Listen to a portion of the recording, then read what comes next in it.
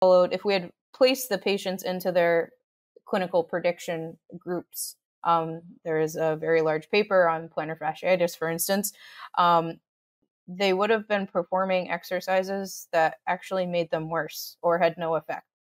Same with the patient with the posterior tibialis, and she progressively got worse when we were loading her in a particular direction.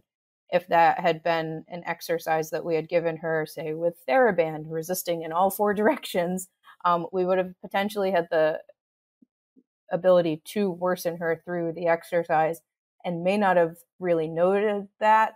I've worked with several patients who have gone through therapies for other conditions or have come to our clinic looking for the MDT specialty after not doing well under different types of care.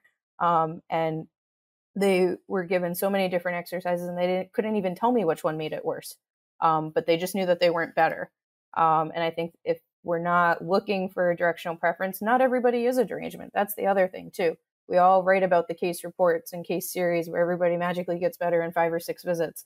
But you first need to assess to see if they are a derangement, because if they are, they need the proper loading strategies, and you can't start working on strengthening or balance or anything else until they've been reduced. Just like with a lumbar patient, if you're still working on the reduction phase, you can't have them working on doing planks and getting strength if they haven't gone through the recovery process yet.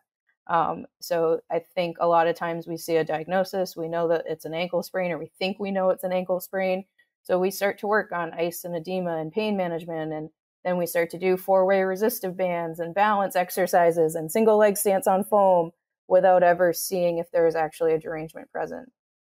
With this patient, if we assessed her and she wasn't a derangement, then yeah, we need to treat her as how she is presenting into one of the other categories. But if they're presenting as a derangement, they need to be treated as such.